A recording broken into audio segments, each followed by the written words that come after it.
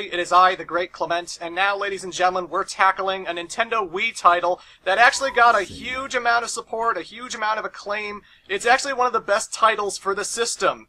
And it's a Sonic game. Welcome to Sonic Colors.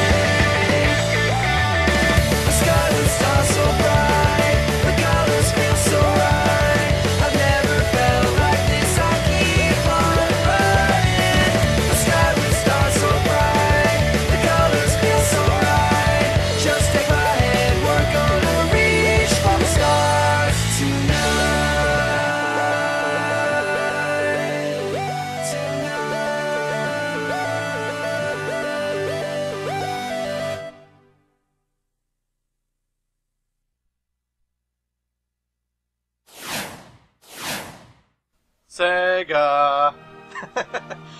Oh man, this game is pretty fantastic, ladies and gentlemen. So this is for the Nintendo Wii, this is also for the Nintendo DS, and I will be showing off both versions of this game, so you'll be seeing some DS footage as the playthrough goes along. But I remember this one was kind of a surprise hit for a lot of Sonic fans.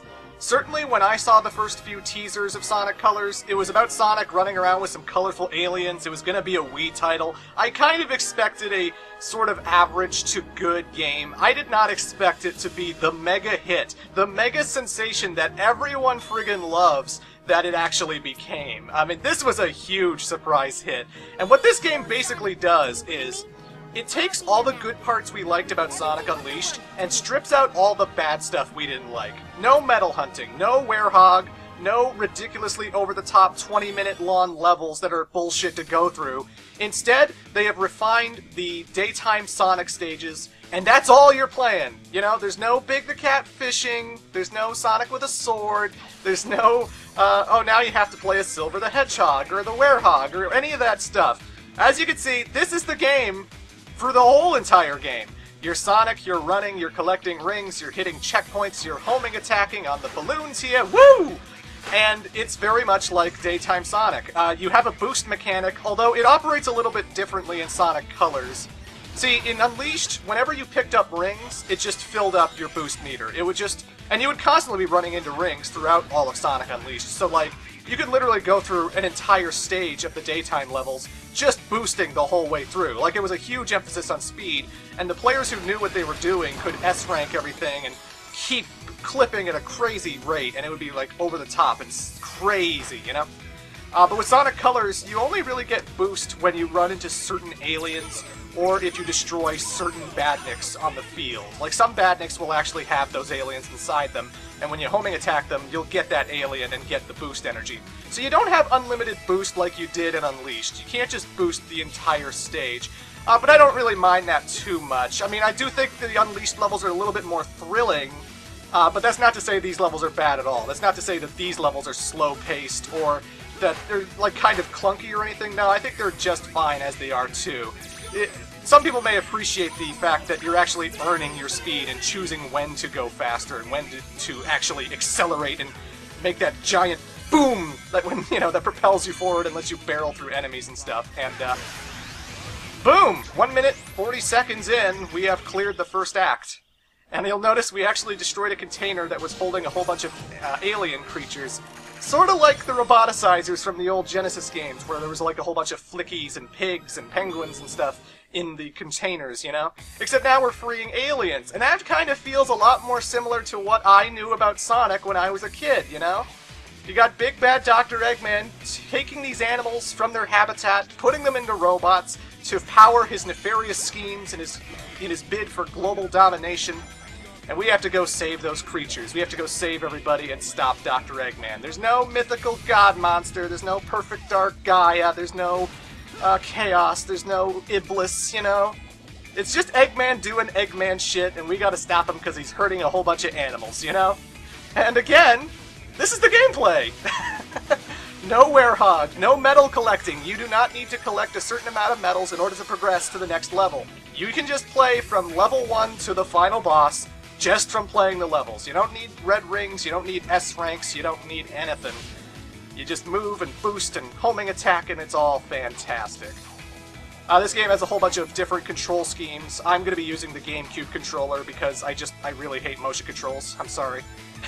I've tried playing this game with a Wiimote nunchuck system, and I find using like the laser wisps, the laser wisp and stuff, kind of annoying with that, so I just stick with the GameCube controller, although, you know, you can play with a classic controller, GameCube controller, Wiimote, and nunchuck, I believe.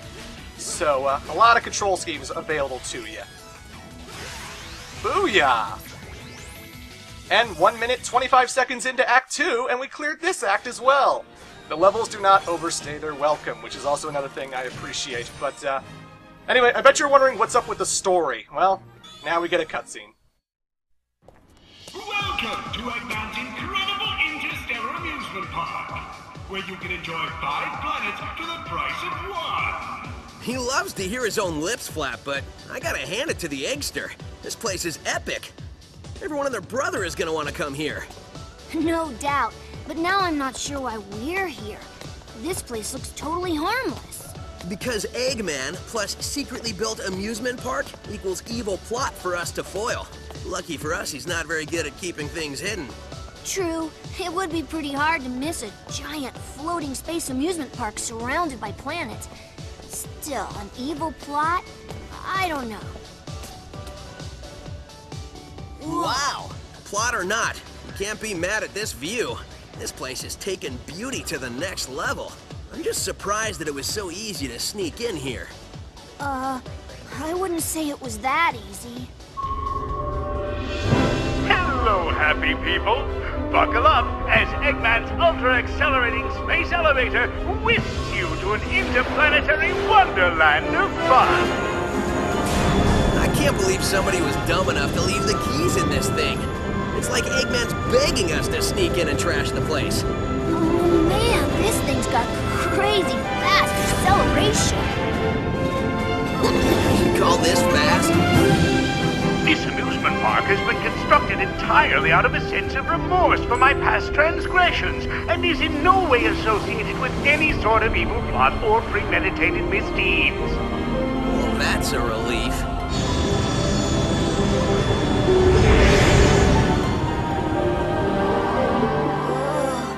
Just thinking about it makes my head feel like it wants to. Huh?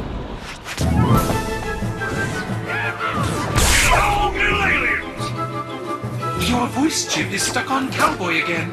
Stop talking and meet those aliens. Yeah, got it, partner! Come on, here, you little varmints! Come back here! I'll get you! Hey, come here! Showdown! Gotcha! Now! I'm not sure what's going on, but I'm sure of what I'm gonna do.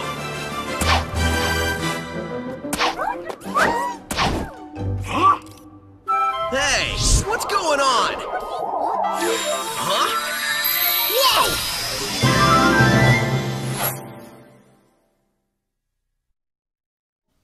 We got an alien gimmick, that's what's going on, Sonic.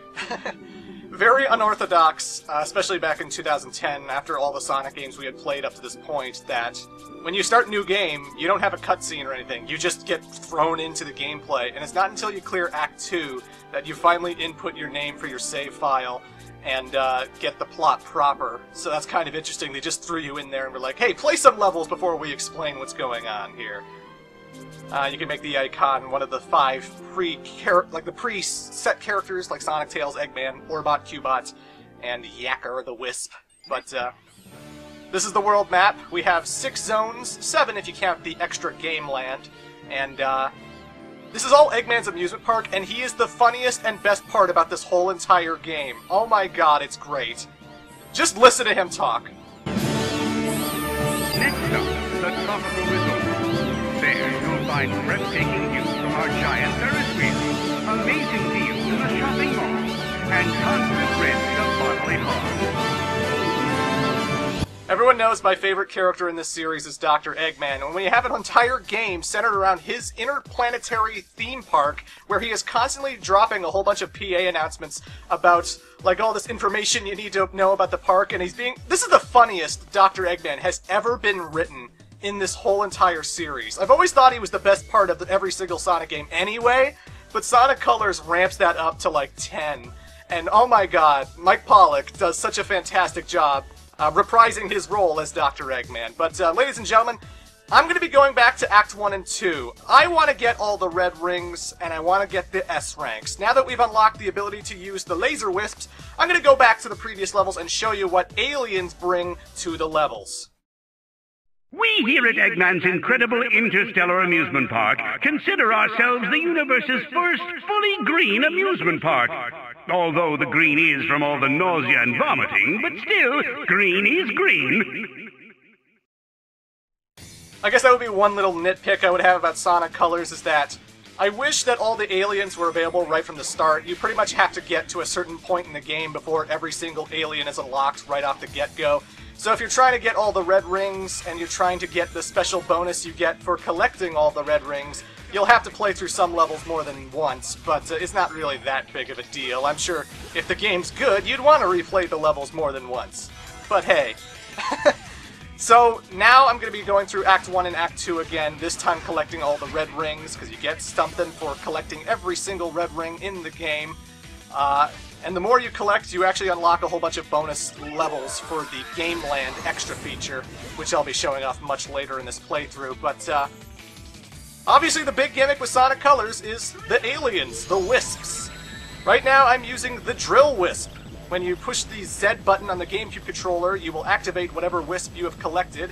So right off the bat, I started off with Laser Wisp, where you push Z and then you aim where you want the Laser Wisp to go, and then Sonic will pretty much propel forward in that direction. And if you aim at a wall, like, the Laser Wisp will actually bounce off the walls and it'll go in certain directions.